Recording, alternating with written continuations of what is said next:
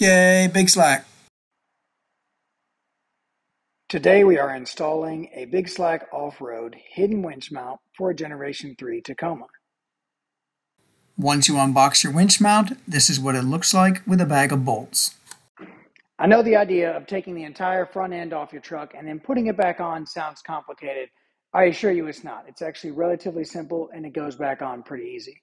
And for anybody wondering, all these cute little dots everywhere, these are a part of the metrology grade 3D scanner that we use to help scan everything in so we can design these parts. I'm going to be scraping these all off after we're done with this. First step, let's pop the hood. Once you have the hood up, first thing you're going to do is take the grill off. How do you do that? Pop out these two 10mm bolts, and we're lucky everything on here is a 10mm, just about. And you'll also take these two clips out. When you go to take the clips out, you can buy one of those really cool clip removal tools, little flathead. For me personally, works just as well. Once you take all those off, theoretically, it's as easy as a little pull and snap. Pops right off. All right. Once you have your grill off, next thing you're going to do is release this part. To do that, you're going to look right here in the fender well. You're going to find this screw, which is also a 10mm, and then there's a few more to go back along the way. I've always been able to do it with just taking these two off. After you get those off, you're going to come under the vehicle. There's going to be a couple more, one right here, and then another one right over here. And then there's a couple in the center right there, and you're going to complete these tasks on both sides of the truck. Now that you've taken all the bolts off, that little flathead screw looking thing, going to loosen it up, pop it out. It theoretically should come out pretty easy. Once you've removed that, you're going to grab your fender, give it a little tug. Should free up your bumper right there. Next up, to finish getting the main bumper off, you've got a handful of clips all throughout. You're going to want to knock each and every one of those out. And also pull all the wiring loose for all your lights. And then the easiest way to get to your lights, if you've got really long arms, you can reach down in there and disconnect your headlights and fog lights if you have them. Or what some folks have seen do, they'll pull the fender out like this, reach in there and get them that way. I'm not that tall. I stood on a step stool and got them from the top. All right, before you go tugging on the bumper to make sure it's free, recheck and make sure you took all those connections out. Make sure you've disconnected your headlights and fog lights if you have them. Then you're just going to yank it off like there's no tomorrow, which sounds way simpler than it really is. Works best for me to start in the sides. Makes a heck of a loud noise. Once again, it'll give you a heart attack. And then it'll just about fall off, and this weighs literally nothing.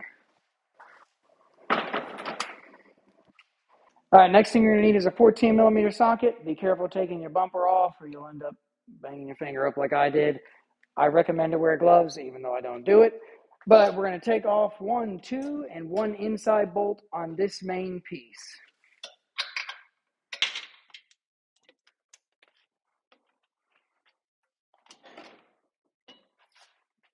Oops, I must have missed a clip somewhere along the line. Bam. There we go. And once you take this off, you're actually not going to be putting it back on. The winch mount is going to take up all of that space. Now we take our Big Slack Off-Road Generation 3 Toyota Tacoma hidden winch mount, lay it right up on the frame, and you're going to use those existing bolts and set it right up on those. I recommend sooner than later running some nuts up on here. It just helps hold it in place for the next steps, but don't tighten them down just yet. Up next, we're going to put the right bolts in the right holes. You will see with some winch mounts, this is all they mount to. That wasn't enough for us, so we added a few more things in here.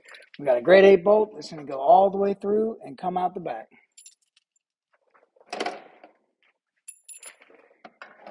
But once you have that bolt in, same thing. Don't tighten it up yet. Now you're going to go with your next bolt. There's a little hole right up under here. It's going to feed all the way through like that. Washer and nut on the back. All right, once you have those bolts on both sides, including the ones in the bottom down here, then you have 2 more bolts to go. It'll go here and here, through the frame and through the winch mount. Now time to make sure we like the alignment. It should all be set since the bolts are in place. And we're going to tighten everything up.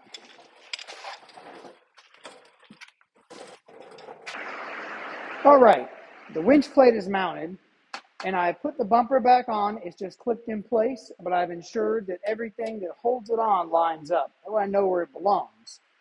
The winch is not in it. You'll notice I've got it crammed underneath. I had everything test fitted.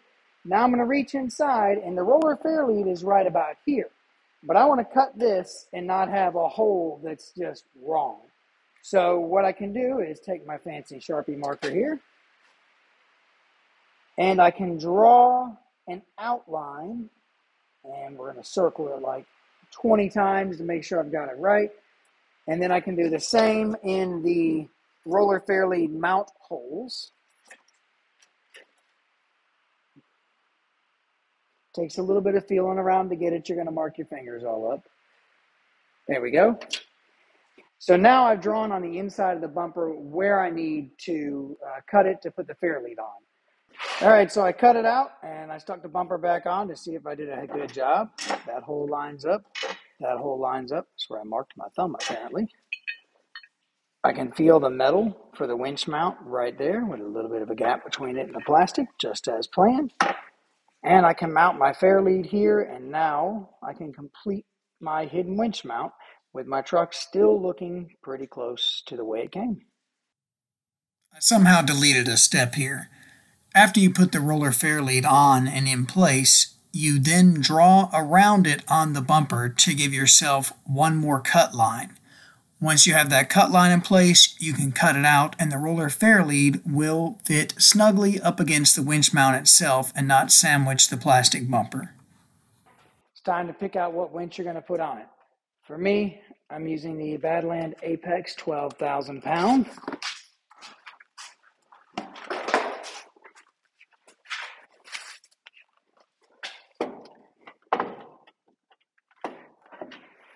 Depending on your winch, and on this one, because of the size of it, the top part can't quite fit on it in its current position. So I have disconnected and relocated it here. You can get that plate option, which uses some existing bolt mounts to hold it in place. That way you've still got everything you need and the winch right where it belongs. Once you have your winch mounted and wired, all you have to do is slap the truck back together. It's actually incredibly easy to do. I'll give Toyota a lot of props for this. It's not a complicated reinstallation. Do keep in mind that the truck that we did this video on is a little bit modified over stock. It has the Big Slack off-road full belly skid plates on it. It also has a Pro Comp 5.5-inch lift kit. So there may be a couple pieces like stock skid plates and such that you have that were not featured in this video. So you might see some minor fluctuations between your experience and ours. Thank you for watching Big Slack Off-Road's installation video of our hidden winch mount for our Gen 3 Toyota Tacoma. Please like and subscribe for more. Okay, there's a few easy steps to installing a Big Slack Off-Road hidden winch mount for your Gen 3 Toyota Tacoma. Step 1, get Tacoma. Step 2, take all this stuff off. Step 3, put winch mount on. Step 4, put back on. Step 5, done. Enjoy. Big Slack, making the parts you want. Big Slack.